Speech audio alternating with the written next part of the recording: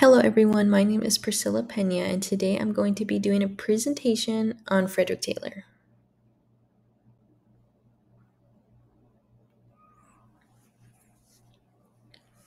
A little information about Frederick Taylor was he was born on March 20th, 1856.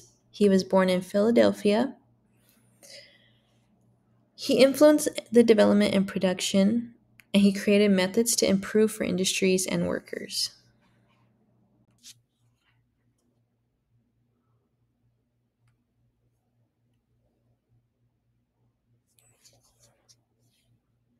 There were many ideas that related to Chapter 6. With Chapter 6 focusing on specialization and coordination, Chapter 6 discusses the advantages and disadvantages between multi-divisional structures. For the staff and employees, that are more advantages and disadvantages because the effectiveness between the staff is important. This will lead to better performance and outcome for the business. In Chapter 7, creating and managing organizational culture, the overall goal is to understand the cultural differences and find ways to help members.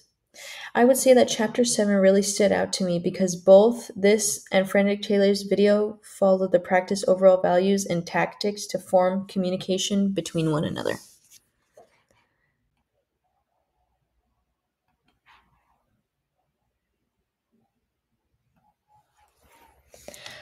For this, I'm going to be talking about the concept of what Frederick Taylor was trying to change.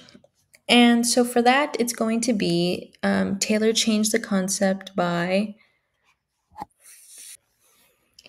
doing so, Taylor learned the techniques of mass production and tried to figure out ways to help the members and the businesses be able to produce more.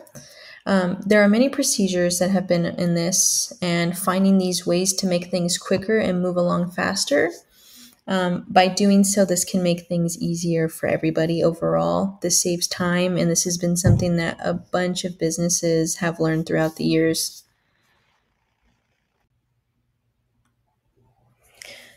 Discussing our t shirt business, I believe that I would keep my idea the same.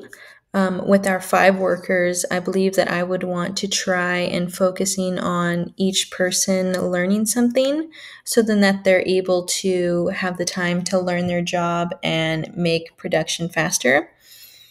One thing that I did learn is learning that there can be a lot of production, but also to make a change. Frederick Taylor wasn't afraid to go in and make changes if they were necessary. And I feel that a lot of businesses were willing to make that change overall for everybody. I think that my idea would stay the same as far as learning to be able to work as a team because I feel that that's really what Frederick Taylor wanted for everybody is to work as a team to get things done faster. Thank you, everyone, and I hope you all have a wonderful weekend.